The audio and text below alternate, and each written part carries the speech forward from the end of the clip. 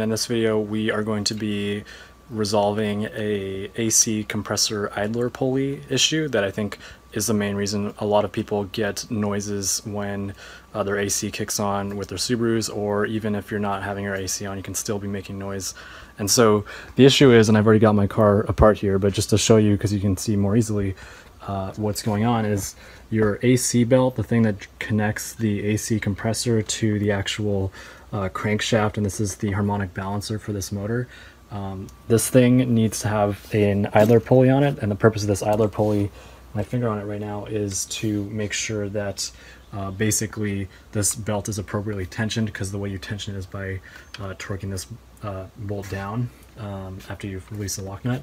But anyways, the issue is that the idler pulley itself, as you can hear, the bearings start to give out. This car has about 160,000 miles on it, so you know, when this thing is spinning at 2,000 RPM and you know there's a little bit of play in this bearing as well, it's a big issue, and that's very likely to be a reason that you are hearing as much noise. So resolving it means taking the fan guard out. I've taken the radiator out, but you don't need to take the radiator out.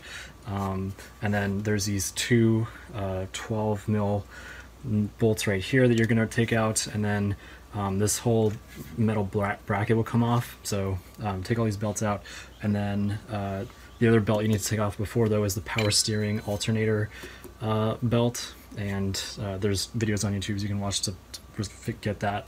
But this one is, once you've gotten to this point, you've got the belts all taken off. That's what I'm going to pick up in this video, so you can just see how easy it is to actually replace this pulley, because it's really not that bad. So I'm just going to put this camera up to the tripod so you guys can hopefully see some of what's going on.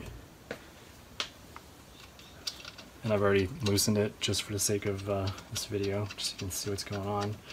The other important thing is the replacement pulley, at least for this Subaru, it's a 2006 Forester, is a Gates 38030. Hopefully the camera can pick that up, but basically this thing was, I think, 29 bucks on Amazon, so very cheap.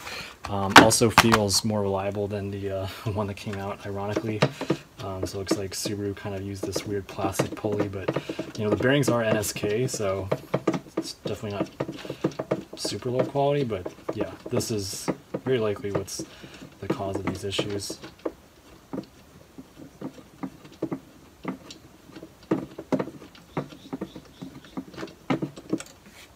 So there's one 12 mil bolt, and these are both the same length, so you don't need to worry about it.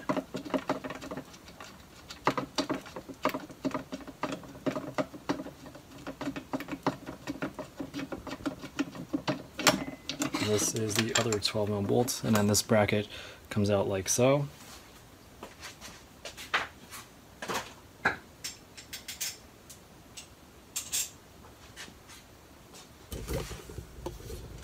And just want to make sure you guys can see. So this is what the bracket looks like.